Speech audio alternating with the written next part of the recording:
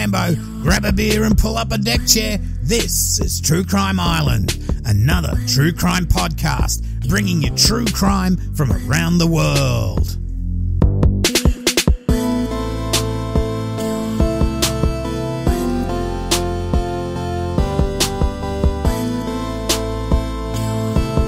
Hi Islanders, well, we've had a few crazy cases lately. First, we had Stephen McDaniel stalk and then murder his neighbour, Lauren Giddings. Then last week, we had crazy cop Stephanie Lazarus stalk and kill her ex-friends with benefits new wife, Sherry Rasmussen. And now this week, we have a very disturbing case of a cop who uses his position to not only stalk, but rape multiple women. Now, the references tonight are from Lansing State Journal, Detroit Free Press, the Daily Oklahoman, the Rock Island Argus, the Philadelphia Inquirer, Holtzclawtrial.com, JusticeForDanielHoltzclaw.com, law.justia.com, and K4.com. Okay, so this case is a little bit of a serial or making a murderer sort of thing, as there's a real split in the community on whether or not the accused was guilty, not guilty, or innocent. And we know the difference between not guilty and innocent. Innocent means you didn't do it. Not guilty is basically we can't prove you did it or not beyond a reasonable doubt. So just keep that in mind. Now, I'm talking about Daniel Holtzclaw, ex-cop and now convicted rapist. Now, how about we start off by finding out who this Daniel Holtzclaw is, and then we can get into what he was accused of and subsequently found guilty of. So, Daniel Holtzclaw was born December the 10th, 1986 in Guam to Eric and Kimiko Holtzclaw. Now, he has two sisters, Julie and Jennifer.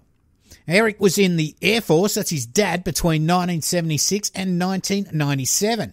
Now, he currently works as a cop at the Enid Police Department. Kimiko, apparently she was a cop, but now, according to Fakebook, she makes cakes for a living. Now, Guam is out in the middle of the Pacific Ocean. It's out in the middle of nowhere, a tiny little speck. Now, Daniel grew up and went to Enid High School, where he graduated in 2005. He was pretty big nuggety dude, you could say, standing at 6'1", and around 246 pounds or 125 kilos. Now, while in high school, Daniel earned himself a reputation as a footballer, playing in the position of linebacker. Now, for the rest of the world, a linebacker is like this thug that's going to go and chase you down and take you out, which he seems to like doing. Now, Holtzclaw was so good at footy that he earned a scholarship to Eastern Michigan University, where he graduated with a degree in criminal justice in 2010. Now, even though he played good footy at uni, he missed out on being drafted into the NFL. Now, this draft thing goes all day, and apparently he had a reporter in his house at the time because he was so sure of getting picked. Now, when he didn't get drafted, I don't know, this must have had some sort of effect on him. It probably affected him tremendously. I mean, he loved chasing guys and tackling them to the ground and hugging them. And now, effectively, he couldn't play the game anymore. Not at least how he wanted to at a high level. So what other career can you get where you chase guys and tackle them to the ground? Well, I guess you can join the WWF or become a cop. And on the 16th of September 2011... just like mum and dad, he joined the Oklahoma City Police Department.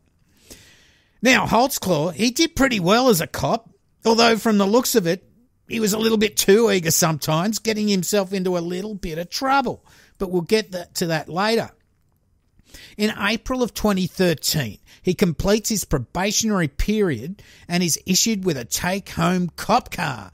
It was a 2002 Crown Vic, and I can tell you something, I wouldn't mind having a 2002 Crown Vic. What an absolute amazing car. You've got some great cars there in America, so I think if I came to live there, it'd be a Mustang or a Crown Vic. Now, a couple of weeks later, Holtzclaw attends a call from a residence at 1421 Northwest 99 in Northwest Oklahoma City. Now, 38-year-old Clifton Armstrong was at his mum's place and he was acting delusional. His mum, Valencia, called police, and at the same time, Clifton also called police. Now, he told them there were people in the house trying to kill him. Now, Clifton didn't live at his mum's house. He lived not far away, down the street or somewhere. So it was pretty obvious that Clifton was in distress and needed medical assistance. In fact, he was probably in a meth-induced state of delusion, according to his mum, who said he didn't have any mental problems, just a drug problem. So when Holtzclaw and his police mates rock up, they try to calm things down and get Clifton in the patrol car. Now, Clifton ends up with no clothes on, and so the cops end up trying to restrain him. They put Clifton in handcuffs and used belts to restrain his leg movements. Now, this is what they call the maximum restraint hobble system, where you use a belt system that stops combative people from separating their legs so that they can't kick you or run. Now, then everything got quiet. Now, it got quiet because Clifton was dead. Clifton's grandma, Jean, she said he'd stopped struggling and the police told her they were handling it. Now, she also said, I didn't know they were going to handle it to death. The officers involved were Holtzclaw, a Jeffrey Dutton, a Gregory Franklin, and a Mohammed Tabaya. They would all be put on leave but cleared after an investigation and were back to work. Now, Daniel would find himself in a lot more trouble at work. Now, I don't have all the details here, but he was complained about dozens of times for being too eager to arrest citizens. Now, it looks like he just liked to tackle people because he just missed his footy, missed being a linebacker. Now, nothing would come of these complaints, and he was seen in the force as a really hard worker. Now, Holtzclaw was a churchgoer. He would regularly call his girlfriend up and recite Bible quotes to her. Now, I've selected a couple of Bible quotes. I'm just going to say them out, and I'm just going to see if they affect you in any certain way. So, first one we got here, Song of Songs 4:16. Awake, north wind, and come, south wind. Blow on my garden, that its fragrance may spread everywhere. Let my beloved come into his garden and taste its choice fruits. What do you reckon about that? There's another one, and it seems to the Song of Songs 7:2-3. Your navel is a rounded goblet that never lacks blended wine. Your waist is a mound of wheat encircled by lilies. Your breasts are like two fawns, like twin forms of a gazelle. And then there's Ezekiel. Okay, last one. There she lusted after her lovers, whose genitals were like those of donkeys and whose emission was like that of horses. I'm not going to keep going with that one. That's too graphic. Anyway, you get the idea. He was whispering these sweet nothings into his girlfriend's ear because he was he was a Bible basher. Now, let's get back on track. Holtzclaw has been cleared of these excessive policing incidents and cleared of the death of Clifton Armstrong. Now, that's probably maybe a little bit of smoke, and you never know, we might get some fire. In December of 2013, Holtzclaw gets one of the new Ford Taurus Police Interceptor patrol cars. And if you've seen them, they look great. They're full black with the white lettering up the side. And it will be this car that he gets to take home at the end of his shift. Now, this time, Holtzclaw is working the Spring Lake District. Now, that's a section east of Oklahoma City, which in certain parts, especially, are predominantly a black neighborhood. Now, officers would work shifts, as you can imagine. Some are on during the day, some during the night. Now, during June of 2014, Holtzclaw is doing what could be called an afternoon or a night shift, with his shift starting at 4 p.m. and finishing at 2 a.m. Now, in the early hours of the 18th of June, Holtzclaw had dropped into the Spring Lake Division OCPD, which is Oklahoma City Police Department, on North Prospect Avenue to sign off on his shift. Now, he gets in his patrol car and goes north on Prospect and then turns left into Northeast 50th Street. Now, it's at this time that he turns off his car computer, which is a violation of police policy, and procedures. Now, the computer controls Holtzclaw's communications with dispatch. It allows him to run searches and powers his patrol car's AVL or automatic vehicle location system like GPS. Now, this isn't the first time he's done it. In fact, he does it all the time, and it's against policy. Now, if on his way home he needs to contact base for some emergency or he needs access to the computer, he can't, which puts not only his life at risk, it puts other officers and members of the public at risk as well. But on this night at around 2 a.m, even though he wants to switch off his computers and switch off his brain to policing, which you can sort of understand. I mean, it's 2 a.m. in the morning. You just want to turn this off, go home. Well, he sees a car swerve across lanes. Now, this car is a red 2005 Pontiac Grand Am, and it was driven by 57-year-old daycare provider and grandma, Jenny Ligens. She was going home after spending a night playing dominoes with friends. Now, as the lights turn green, the red Pontiac goes straight across Lincoln Boulevard, and although Holtzclaw has to turn right to go home, he decides to go straight, put on his lights, and pull Jenny over. Now, here's where it gets a bit crazy. Holtzclaw, with his hand on his gun, approaches the car, and as the front door opens, Granny Jenny pokes her head out to tell this great big 6'1" lump of an officer approaching her that her window won't go down. Now, she must have been terrified at this time of night, being pulled over and having a cop with his hand on his gun approaching her. Anyway, after about 15 minutes, the stop was over and both Holtzclaw and Jenny went their separate ways. The thing is, at 3:40 a.m, it's just a couple of hours later, Jenny, with her daughter, granddaughter, and her daughter's boyfriend, they end up stopping a patrol car in a parking lot, and they frantically recount what happened during that stop when she was pulled over at 2 a.m. Now, Jenny's daughter told the cops that her mother had been raped by a cop that pulled her over just up the road earlier that night. Well, while Holtzclaw is sliding into bed next to his girlfriend, all manner of a shitstorm is brewing, with Jenny being taken to where she said she was raped, and veteran sex crimes detective Kim Davis is woken from her slumber because she's on call that night. Now, Kim Davis tells officers to take Jenny to the hospital and she'll meet them all there to take a statement. At the hospital, Jenny's given a SANE test or a rape kit. Now, the SANE exam is a way to collect evidence that may be on your body from sexual assault. It's done at the hospital by a specially trained nurse called a SANE nurse. Now, Jenny's statement, I'll read it out. I was going down 50th passing Kelly. I noticed car lights on the side of me. As he got a little closer, I noticed it was the police. He got behind me. As I passed the lights on Lincoln, he turned his lights on. I pulled over at the building by 50th and Lincoln. He stopped behind me, got out of his car and came to my car. My window wouldn't go down, so I had to open my door.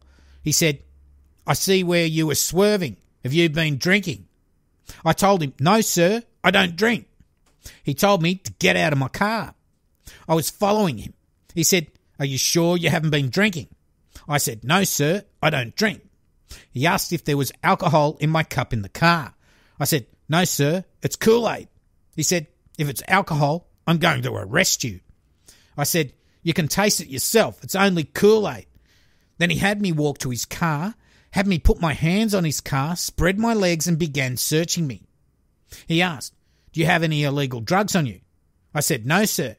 He checked my pockets. He then told me to sit in his car. He opened the back door and I got in. Then he said, are you sure there isn't anything illegal in your car? Because if there is, I'm taking you to jail. I said, no, sir. He shut the car door. Then he went to my car, the driver's side. Then he looked for a minute. Then he came back and opened the door. He asked, how do I know you don't have anything in your bra? I told him I didn't.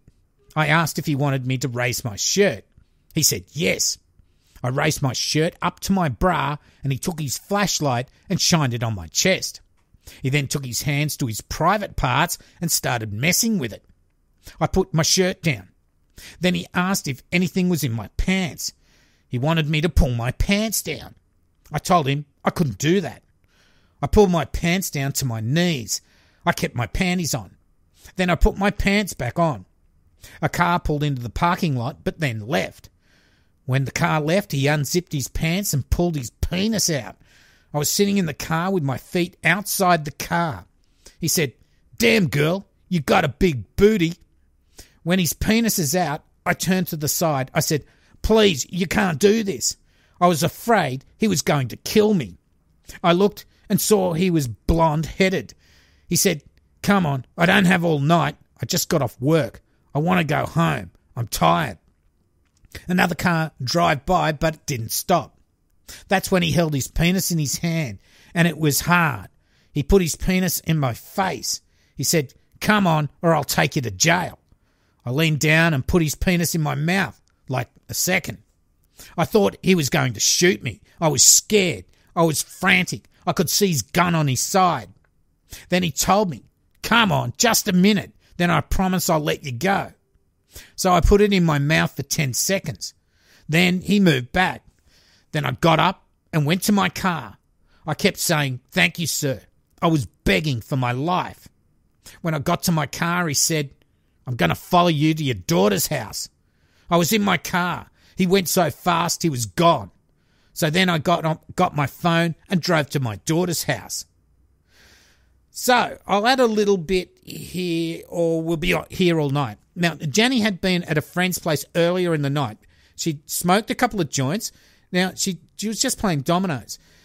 She did get a headache after that and had a couple of pills and a lie down, but she had to get the car back to her boyfriend as he needed it for work the next morning. That's why she was out at 2 a.m. Or she would have just slept over. Also, you may have noticed that she said he was blonde. Well, it was Holtzclaw, and apparently the lighting from some of the patrol cars or whatever, under certain circumstances, can make even black hair look blonde. So that's really nothing to pick at, and it was Holtzclaw. Okay, the next afternoon, Holtzclaw turns up for his normal shift, which starts at 4 p.m, and is immediately taken into a room by Detectives Kim Davis and Rocky Gregory. Now, Rocky had been working on a case before this where a police officer had been accused of rape, and at this time it was unknown who that police officer was. Okay, so Holtzclaw undergoes a 2-hour interview. Now, you can watch this interview on my YouTube channel. I've put the whole thing up there. It's an hour, 2 hours or something. And I will also put a couple of other relevant videos to the case. So you can just go there and watch them yourself. You don't have to search YouTube for it. Okay, so I'm just going to put a little bit of audio from that interview. It's about 14 minutes long. It's Daniel, in his own words, saying what happened during that traffic stop. So if you want to skip it, come back at about 32 minutes in the podcast. You had said, and we told you that there was a traffic stop, right, that somebody made some allegations against an officer. Right. They don't know the officer's name, none of that. And you said that you made a traffic stop after work, but you didn't call it in. I didn't call it in. Where was that? It was about Northeast 50th and Lincoln, just to the west. Okay. Tell me about that stop. I was going westbound on Northeast 50th, probably a block just east of Lincoln. I see a red Grand Prix, or Grand Am, in my right lane, and the outside lane, I'm in the inside lane. The car swerves, and so at the time I'm thinking, okay, it's probably a drunk person, or maybe he got excited because they saw a cop. So I kind of fall behind it, kind of drifting just a little bit, not crossing lane lines, nothing crazy. So I lighted up because at first the traffic violation I saw at first when it swerved. That was just west of Northeast 50th in Lincoln. And then made contact. It was a black female. Asked for license insurance. Stated that she didn't have insurance. Gave me an ID. At the time, I'm like, "Do you have a valid insurance or a valid license?" She said no. I told her, "I just got off work. I mean, what's the deal? You know, why are you swerving?" And she says, "I'm just trying to go home to Ann Arbor-ish on the northwest side to see your daughter," or something like that. So I asked, is there anything on board as far as the vehicle? It's okay if I search your vehicle and whatnot. She said, the only thing that's inside there is a Kool-Aid cup. I'm like, is there anything inside of that Kool-Aid? Is there liquor or anything inside that Kool-Aid? She's, no. I'm like, okay, is there anything else inside there? She says, there's pills. I'm like, is that the only thing? And then, so I said, can I have permission to search your car? She says, yes. I go inside the car, I see a lot of pills. But, what kind of pills? I didn't really... Like scattered pills or in a bottle? She said it was hydrocodone pills, but I just quickly looked at it, and I think I saw her name on the prescription bottle, so I didn't... Oh, so it was a bottle. Right. Okay. There were several bottles in her purse. And then, so at that time, I just returned back to her. It's like, okay, I saw your pills. I didn't see any alcohol. I sniffed the drink, didn't smell any alcohol in the Kool-Aid. I'm like, okay, I'm just off work. I'm tired. Get your license taken care of. Just mine. Because she didn't have a driver's license? She didn't have a driver's license, and I was just like, go to DPS, Department of Public Safety on King, get that taken care of, and cut her loose after that. Okay. Then where'd you go? I went straight home. Okay. Do you remember her name? It was on the prescription. I don't. Okay. Do you make traffic stops normally after work? I don't, but in that case, I saw her swerve and whatnot, so I mean, yeah, I don't. Felt. After I get off work. I know. I mean, people cops say that as have a, whatnot to have the vision, whatever. But I felt like I needed to make that traffic stop. Okay. How was she? Was she respectful? Was she? She felt like she was nervous and whatnot, and I'm like, why are you nervous? And she was even crying. I'm like, why are you crying? Why are you nervous? Whatnot? And she's just like, I don't know. I'm just nervous because you're a cop and I got pulled over. I'm like, nothing you had to be nervous about. And I told her, I'm like, I don't really want to take you to jail for no SDL or anything. I just got off work. I'm tired. So with my officer, courtesy or whatnot, I said, go get that taken care of tomorrow. Let her on her way. And you don't have to I'm not going to sit here and go, why didn't you take her to die? Could care less. No, I don't care. Was she drunk? Did you think she was drunk? I think she was. She drank, but I don't think with my experience, I don't think she was past the legal limit. Right. So, I mean. And that's what I asked her too, is like, with your pain medicines, the hydrocodone, everyone knows that you drink with that, it maximizes the effects. So I asked her that, she said no. But when she was in the back of my car, when I was in the front car, and the driver's seat, I could smell it off of her, but I don't think she was still past the legal limit. Okay. So you got her out of the car? Yes. Okay. And put her in the back of your car? Yes. Okay. Any problems there? No, she was cooperative. Didn't give me any problems or whatnot. Okay. And then you searched, did you run her through Unit 800? I didn't. You didn't? Mm-hmm. So, did you run her on your MDT? No, I didn't. All my stuff as far as that, because I didn't even call it in and say it was a traffic stop, my computer was off and everything as well. Did you shut it off? I just shut it off, yeah. On the way, on 50th, I turned it off right before the traffic stop, basically. Okay. And where did you pick her up? 50th and what about? 50th and Lincoln, just to the west. But no, where'd you see her swerve, kind of? I say a block just to the east of Lincoln and 50th. Okay. She pull over right away? She was in the right lane and the outside lane when I saw her swerve. And so she saw a police car right there, and so she kind of did what everyone does, slow down. Kind of, okay, is he going to pull me over or not? And then I lit her up about 50th and Lincoln, past the intersection to the west. Okay. When you put her in your car, did you pat search her? When I came around, I was like, lift up your shirt. Is there anything on you? Anything as far as your waistband or anything like that? She said no. And then I put her in the vehicle and went from there. Did your hands go on her at all? I backhanded her on as far as the side. Where on her body? Tell me. You backhanded her waist, and the back portion. I didn't touch her butt or anything, but the back portion of the waist. And then she lifted it up like right here. And there's nothing. Did she lift it up like this? No. Okay. So she never, went, ooh, nothing, no. Exposed her breasts or anything like that? She asked me if I was like, no, it's okay. She asked you? If you want to search me, I'm like, no, it's okay. So she never, put her hands on the car and you... No. Okay. Where was she positioned or standing when you did the back of your hands on her? It was about probably the right front right fender of my patrol vehicle. But was she facing you, or was she turned? No, she was facing away from me. And you just kind of did it like this? Back there, yes. Okay. Did your hand go on her butt or anything? No, that's not what I was saying. It was the hip, the side, not the butt section. What about right here? No. You didn't? No, I didn't. They can tuck a gun and right that's here. why I asked to lift it up. Oh, so she just kind of showed you her belly? Right. Okay. Then you talked to her for a little bit. Right. After you searched her, you put her in the back of the car. Right. Then we used to always kind of keep the door open and talk when they're not like combative or anything. Did you talk to her and get information then while she was in the back of your car? Right. I talked to her for a little bit, just as far as what's inside the vehicle. Can I consent to search your vehicle? Is there anything in that Kool-Aid? She said no. Just talking to her. What's the deal? Why are you driving late at 2 o'clock at night? Why did you swerve? So she's going to Ann Arbor over the northwest side to visit her daughter, I believe. So. Then you went up and searched her car? After she gave me consent to search the car. How long, you think? I did a quick search, to be honest with you. I looked under the seat, boom, sniffed the juice, whatever she's had, and I didn't smell alcohol on it. Went through her purse, like she said, there's pills in it, looked at it real quick to see if their name was there. And that was basically it. Okay. Then when you went back to her, what happened? When I went back to her, I was like, okay, I didn't smell any alcohol on your car and your juice thing. And I'm like, what's the deal? Are you really drunk or not? And she's like, no, I'm just trying to go back home. And at that time, I was like, okay, but I'll go ahead and follow you. I said, I'm not going to take you to jail. I'm tired.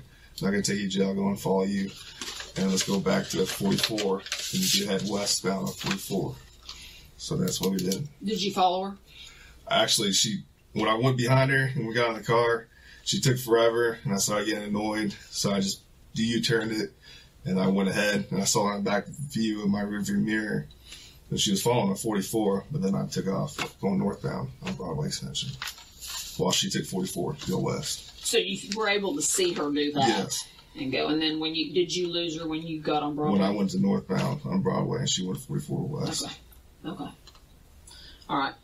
Well, it sounds like this is the lady, this is the deal where she's the complaining party. Okay. And she's making some sexual allegations, obviously, because sex crimes is working it. Right. What did she say? Well, was there anything, an accidental touch, anything? If she thought it, when I passed searched her, but there was nothing as far as I felt like I would do anything as far as sexual or anything like that. For my safety, I just checked to see if the weapons or anything. To make clear, I didn't touch her butt, but the waist side and whatnot. If you would like me to do it, I need to show you. No, and I'm fine with it, and you have every right to do that. Right. She's saying that you made her lift up her shirt, and when she lifted up her shirt, she exposed her breasts. No. Did you ever see I asked her, is there anything inside your bra? And she said, no. So I was like, okay. And she said, you want me to show you? And that's the time I said, no, you don't need to do that. She said she said she was doing this. When you said, is there anything inside your bra? And she was going, no, I don't have anything like that. Did she do that? Yeah, she did, but I didn't look or anything like that. Right. And then she was like, do you want me to show you? I was like, no. She said when she said, do you want me to show you? You said, yeah, and she went, no, I didn't. But could she have been, woo, flashing you? And now you don't want to tell me because you're afraid you're going to get in trouble? No, when I told her no, I said no. Then she didn't go, yeah, because sometimes drunk girls are having a good time. Yeah, and partying down. And let's face it, I've already heard stories about officers and whatnot. They want officers for hubbies or whatever. I said no. But you could have said no. But I'm asking you if she flashed you anyways. I didn't see her. I didn't see her breasts. I didn't see her breasts. Okay. What about pants? Nothing in her pants as far as I concerned. She was wearing tight jeans. So she said she pulled them down. I didn't see it. You didn't see her pulling down? I didn't see her pulling down pants. Could she have done it when you were up searching the car? She could have. Did she have them on? I didn't have her handcuffed or anything. When you came back to the car and got her out, were her pants fastened? Were they? Yeah, everything. They were up and everything was still intact. So you never saw her pull her pants down? No, I didn't. Why do you think she's making this up? I don't know. Did you write her a ticket? I didn't. I let her go. And I said, I won't even arrest you for your no STL. Trying to figure out why she'd say that. I mean, I could see her saying it if you wrote her a ticket because she's pissed off. Right. Now, make it quite clear, if you saw her boobs, I don't care if she's flashing you. I did not see You did not breasts. see her boobies. No, I did not see her breasts. She's saying you shined your light on her. I did not see her breasts. Where do you keep your flashlight? The left side right here, right behind my radio. Did you have your flashlight out on the traffic stop? I did. When she was going like this, did you have your flashlight on her? I didn't go like that. But as I'm out on the radio like this, I have it positioned over us. But I didn't. Right, but did you have it on her when you're talking to her so you can see her? I mean, was it on her when she goes like this? Maybe she could have construed it. To see her inside the vehicle. Was the dome light on? The dome light was not on. It didn't come on? I don't know how. Does that come on when you open your back door? It's been too long since I've been in a scout car. I can't recall, to be honest with you. I don't think the back. I don't think it does. As far as the dome light.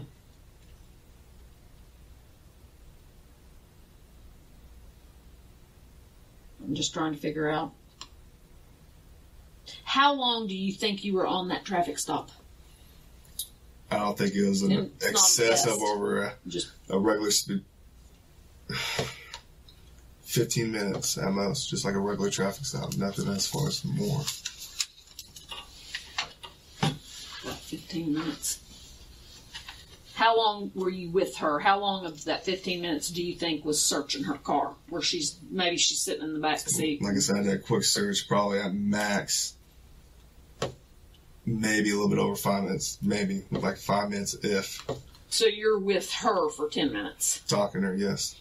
Did it take a while to get her to consent to search, or what? 10 minutes is a long time. She was nervous and she was crying and stuff, and I told her not to be nervous. Did she say why she was crying? She says, police officer and whatnot, and I'm just nervous because I got stopped by a police officer. So I'm like, calm down, everything's fine.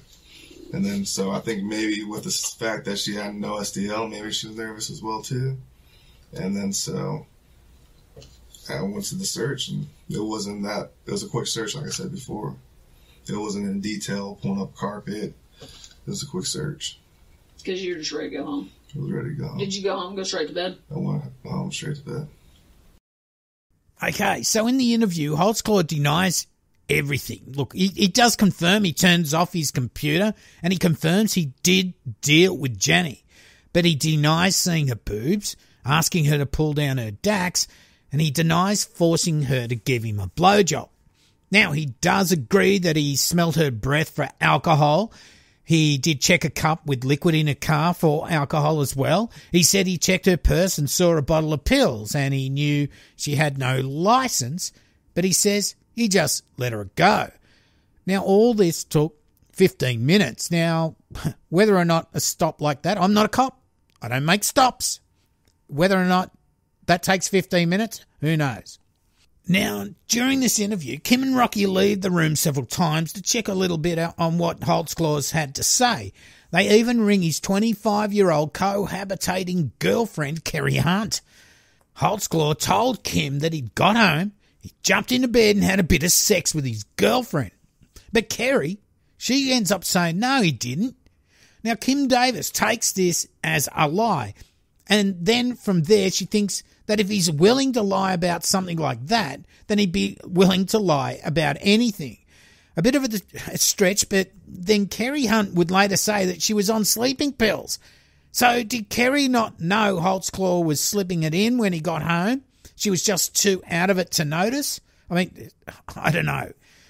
Throughout the interview, Holtzclaw looked reasonably calm. And now I think sometimes he looks just a little bit too calm. He's being accused of sexually assaulting not only Janny, but also other women brought up in the discussion. Now, I would expect a straight-out angry, no, like, why are you accusing me of this? I haven't done any of this sort of thing to some of these questions.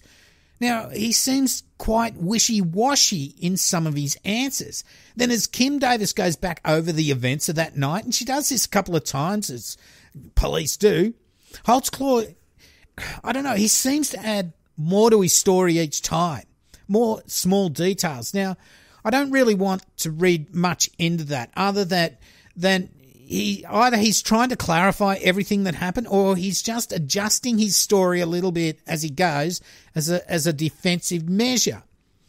Now, he could have called a lawyer and just kept his mouth shut. Now, the problem with this is that it makes you look guilty. I mean, he was Mirandaized, so it wasn't like they were in there just for a happy little chat. He does offer DNA and a buccal swab is taken. Buccal. He does offer to undergo a polygraph, but I can't see any record of one being done. So he is cooperating with Kim Davis, who is leading the interview. Now, maybe he went through with this interview without a lawyer because he just thought, like a lot of serial murderers, serial rapists, that he could easily defend himself with his version of events. He could get the interview over and done with, and he would be believed more than his accusers. He just thought he's the smartest person in the room. He doesn't want a lawyer getting in the way. Now, at the start, he is asked about a traffic stop. Then he is made aware of just one accusation, that's Jenny. But then when he's asked about another incident, did he think maybe I've sort of gone too far now to shut up and lawyer up? So he's walked in there, yeah, you can tell me, ask me anything, I'll cooperate, blah, blah, blah, thinking it's, okay, if it's this thing that happened last night, that's one thing. But all of a sudden there's more. That means they've looked into him a lot more. Maybe he should have just said, no, get me a lawyer, I'm not talking to you at all. Now, I've watched the full interview a couple of times. I still don't think he's 100% guilty or innocent. Holtzclaw, to me, comes across as a little bit cocky. He doesn't refute the claims made against him as you would think an innocent person would. He's not just saying, no, who's making all this shit up or anything. I feel he thinks he just has to say half of what went on, so he's got half truth there, dispute the rest under a he says, she says, and he's going to be fine. Now, let's not get too bogged down in this interview. At the end of the interview, Holtzclaw is put on administrative leave. He passes his badge, his gun, all that's taken off of him, and he's allowed to go home. His trousers are put in an evidence bag as well. And now they will get some DNA off that from one of his so-called accusers. But I'm really not going to go into all the details on every person who accused him. Now, he is being checked out, and what the investigators do is to start to cross-match a little bit of data. They see that Holtzclaw runs checks on women, multiple checks on women, for no apparent reason, as there's no ticket or whatever that goes with this check. They then contact some of these women and ask if they've ever had issues with any police. And a lot of them say that they've been sexually abused in some way, but they didn't want to report it because they didn't think anything would happen. Now, these women are some of the most vulnerable women out there, or vulnerable people, so to speak, out there. Some are in sex work. And look, this sex work, maybe that's a little bit of a sanitized version of what these ones are doing. These ones are pimped out as prostitute, working the streets to keep the pimp in dollars and their drug habit supplied. Now, Kim Davis and her fellow investigators then cross-match when and where these women say they were attacked with the GPS or the AVL from Holtzclaw's patrol car, and they start to find matches. Now, I'm not going to go over every allegation tonight. There's just too many. Holtzclaw would be arrested on the 21st of August and charged with several accounts, all sexual offences, and put under a huge bond of $5 million. Now, that was later reduced to $500,000 and he was released from custody. But he broke the conditions of his bail and was ordered to spend 14 days in jail, and his bond was increased by $109,000. Now, one of the women that came forward, her name is Shadarian Hill. Now, she told investigators how Holtzclaw arrested her for drug possession in 2013. She was taken to hospital with Holtzclaw handcuffed her to the hospital bed. He then forced her to give him oral sex. Now, spoiler alert, he would be found not guilty of this offence and other charges from accusations by Shadarian Hill. But not guilty doesn't mean innocent, and I'll get to that later, and I've already explained that.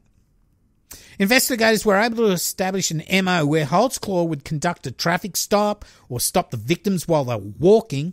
Now, while discussing the reason for the stop, he would ask whether the women had any drugs or anything on them. He would then demand that they show him their breasts or vaginas, often asking how he could be sure that the women weren't hiding something in their bra or pants or otherwise, referring to the demand as a search. With several victims, he touched their breasts or vaginas. He also demanded oral sex from some victims. Now, Holtzclaw's threats included taking each of the victims to jail or detox, threatening to arrest her, threatening to charge her with a crime, or promising that if she did as he demanded, he would make warrants or criminal charges go away or otherwise help her situation. Now, most of the victims had previous recent contacts with law enforcement. Some had outstanding warrants. Some had drug paraphernalia on them. Some were under the influence of drugs or alcohol when stopped. Sometimes he offered the victims a ride. Most of the crimes occurred late at night or in the early morning hours. The women's ages ranged from 17 to their late 50s. On the 8th of January 2015, Holtzclaw is formally fired from the Oklahoma City PD. On the 27th of July, Holtzclaw went back inside for a couple of weeks when his ankle monitor ran out of battery. How's that then? Holtzclaw trial started on the 2nd of November 2015. He would end up facing 36 counts of sexual offences against 13 women. And the jury was made up of all white citizens. Now, Holtzclaw, he stayed silent and did not take the stand during the trial, which is fair enough. You know, you don't have to go there. They've got to prove you guilty. You don't have to go up there and say anything. Now, one of the witnesses, this is crazy, apparently made her testimony while off her face on PCP. The judge asked her to get a drug test and she came up positive with PCP. Now, with Holtzclaw not taking the stand, only the video interview he took with Kim Davis and Rocky Gregory, that was basically the only bit of testimony or the only statement that the court heard from him. Throughout both cross-examinations and his closing arguments, the defence counsel attacked the victims, their families and their lifestyles. I guess that's their job. Defence counsel also vigorously argued that the victims had drug and legal problems and or felony convictions that showed they were deceitful and dishonest and that that should affect their credibility. So basically he's saying these are poor, vulnerable people with medical conditions, so everything they say are lies. That's just disgusting, but I guess it's his job. Now, the defence counsel, he said, the witnesses that you saw in this courtroom don't care much about the truth. Now, the prosecutor responded in final closing that defence counsel didn't think jurors should care about the victims because they were lying felons with bad lifestyles. And this was Holtzclaw's attitude, that he believed he could do what he wanted to the victims because, given their past actions and lifestyles, he didn't care about them and no one else should. Okay, so the prosecution reckons Holtzclaw is targeting the most vulnerable women in the area. Some have drug issues, work the street, and generally, Holtzclaw uses his position as a cop to get sexual favours from them, thinking that they're just not going to report him. And if they do, it just won't be believed. Now, the jury deliberated this for 45 hours over 4 days. So they didn't make a 15-minute thing of it. I guess they had a lot of charges, 36 counts to go over. So after the jury has deliberated, the judge would end up reading out the verdicts. Now, Holtzclaw, he was visibly shaken. When the first guilty verdict was read, he burst out crying. Now, as the verdicts were read out, and I will read them out in a second, he must have lost count of the number of years he was getting. I mean, I did as it was done. I've also uploaded this video to my YouTube channel if you want to watch it. Anyway, this is how the 36 charges involving 13 victims pans out. So we've got the first victim. I'll do it as victims for each count. So they're not all in order, but I'll say the count number. Tabitha Barnes. Count 1, sexual battery, 8 years. Count 3, burglary in the first degree. He was found not guilty.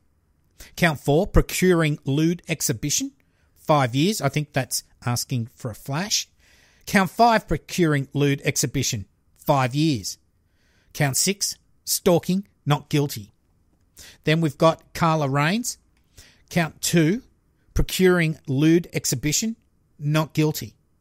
We then have Florine Mathis. That was count 7, sexual battery, not guilty. We then had Rosetta Grape. Count 8, forcible oral sodomy, 20 years.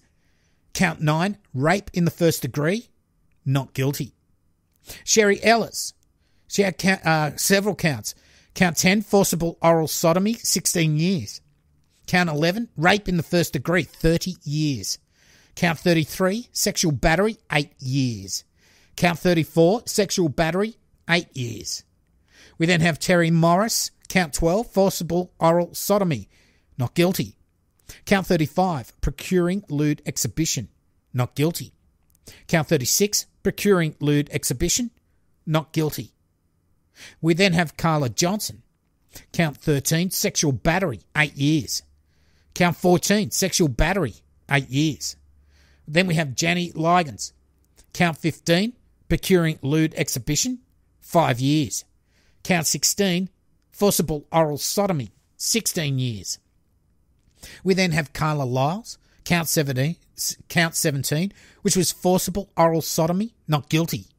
Count 18, procuring lewd exhibition, not guilty. Count 19, procuring lewd exhibition, not guilty. Count 20, rape in the first degree, not guilty. Then we have Shadarian Hill. Count 21, sexual battery, not guilty. Count 22, sexual battery, not guilty. Count 23, sexual battery, not guilty. Count 24, forcible oral sodomy, not guilty. Count 25, rape in the second degree, not guilty. Then we get to count 26 with her as well, indecent exposure, not guilty. We have Sarita Bowen. Count 27, forcible oral sodomy, you got 16 years. Count 28, rape in the first degree, 30 years. There's Regina Copeland. Count 29, that's rape in the first degree, 30 years. We have Adaria Gardner. Count 30, sexual battery, 8 years. Count 31, rape in the second degree, 12 years. Count 32, rape in the first degree, 30 years. So, 8 of these 13 women, charges were proven. Now, you've probably lost count. That's a total of 263 years. Now, in Australia, it tends to be a concurrent thing. So the most he would have got on one count was 30 years, but probably with the rest of the charges, the actual amount of the charges, probably would have got a lot more. But that's how we do it in Australia. Okay, so now there will be appeals, and all of them will be dismissed. Now, part of the appeal, one of the appeals was that all these cases lumped in together, they should have been tried separately. Now, I don't know that would change anything. It might have even made it worse. I think defence thought if they split each victim into a separate trial, they could more easily show each witness to be unreliable. Whereas where all of them are put together, it sort of showed a pattern where, could they all be lying? Now, the case that did trigger everything was Janny Ligens. Now, she was just an older grandma. She wasn't like the rest of Holtzclaw's accusers. She wasn't drug dependent or working the streets. She had no motivation whatsoever to report him, as Holtzclaw didn't write her a ticket. She had no warrants. She had no reason whatsoever or motivation to report him for touching her and putting his penis in his mouth. In fact, she knew she didn't have a driver's license. That means she had no insurance. He let her go with that. Why would you want to bring this up with the police and then put yourself, maybe you get booked for not having your driver's license? Why would she do that? She had zero motivation whatsoever to take this any further other than to go home. So when you look at her accusations and the accusations of the other women, it starts to look like a serial rapist is working the streets using his position as a cop to get away with it. In fact, It looks like he was starting to escalate his offending from the frequency of the encounters he had with these women. Now, I'm sure not all the women came forward either, so there could be more.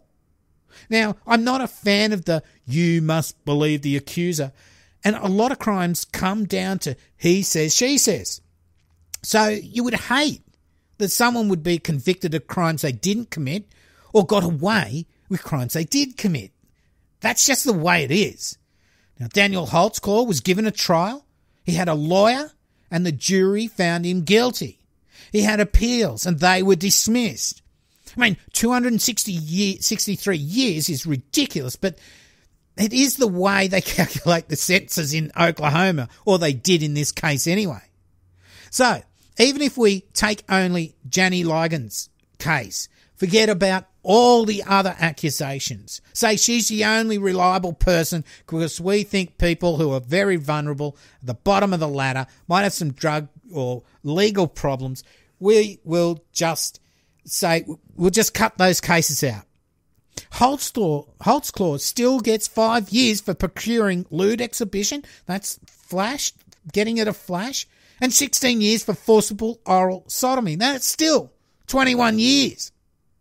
Now, if in these 21 years since his trial, so probably another 15, 16 years, he can prove he was stitched up on these other charges, okay, then let him out. So there's plenty of time as far as I'm concerned, because I think for sure he was guilty of that. So, Islanders, I did a little poll on my Facebook for this case. It was, do you think he's guilty? Do you think he's innocent? And the last option was, do you think he deserves a new trial? Now, every one of the respondents ticked the guilty, not even give him another trial. So, I mean, it's a very small sample, but of the people who already knew about this case, all of them think he's guilty. Now, I wasn't on the duty, so what I think really doesn't matter. I brought you the facts as I saw them from newspaper articles, videos and court records. Do I 100% know exactly what happened with Holtzclaw and his accusers? What happened with the investigation and with the court system? No, I don't. Do I have an opinion on whether or not Holtzclaw is guilty or not? Yes, I do. Now, I sway to the side of the fence that he's guilty and he should be off the streets before he escalated his criminal action further. Just like I've mentioned before, Peter Dupas, who started out just raping, then escalated to murder. Now, my opinion on Michelle Malkin and how she is an advocate for getting Holtzclaw out of prison. You'll see plenty of that on YouTube. Well, I don't really trust her as an impartial journalist at all. I think she had an agenda here and was using Holtzclaw to give her own career a boost. But opinions are just like arseholes. We've all got one. Okay, Islanders, I have 3 videos on my YouTube channel that companion to this case. Just search for True Crime Island. There's the original police interview. There's the Malkin interview with the detectives. So that's with Kim Davis and Rocky. There is the verdict being read out as well. Now, you can just go and watch that and make your own mind up. And like Daniel used to say, you can't escape the Holtzclaw. Okay, so we've had a couple of road cop cases in a row. There you go. But that's all there is for tonight. Okay, I'd like to thank my patrons past and present for keeping the island lights on, as it's nearly time to pay the bills, the hosting bill, which means we're coming up to 5 years on the island. Is it only 5? It's 5. Jesus Christ. Special thanks to Jason, who's joined the island, as well as Mel Holloway, and I'm not sure if Neil got into Neil Buchanan. Anyway, thank you so much. If you'd like to throw $1 my way, please check out patreon.com/True Crime Island. Really do appreciate it. Or if you just want to shout me a beer, you can donate to paypal.me/True Crime Island. As Jess and Nico did last week. Cheers. I'm going to grab a beer soon as we're out of lockdown. My God, it's driving me mad. Okay, you can go to my website, truecrimeisland.com, where you can stream each episode if you don't want to use iTunes or any of those pod players out there. You can actually download it if you want to listen to it at work. I have links to merch, social media, all that sort of stuff's on my webpage. Also, you can email if you want to get in touch. It is the best way to get in touch. I've had so many friend requests on Facebook lately. It's so hard to tell which ones are real, which ones aren't. You can tell the ones that just want sex because you go to their page and it's all join my OnlyFans or whatever, bloody blah. But some people just don't. They're locked up so tight. I can't see a photo. I can't see anything. So, look, if I don't friend you, sorry, I just don't know what to do anymore. Well, that's about it. I've been your host, Cambo. You've been listening to True Crime Island, and as I always say, don't forget to delete your browser history. Just don't forget that. Good night. Boom Vakalunga.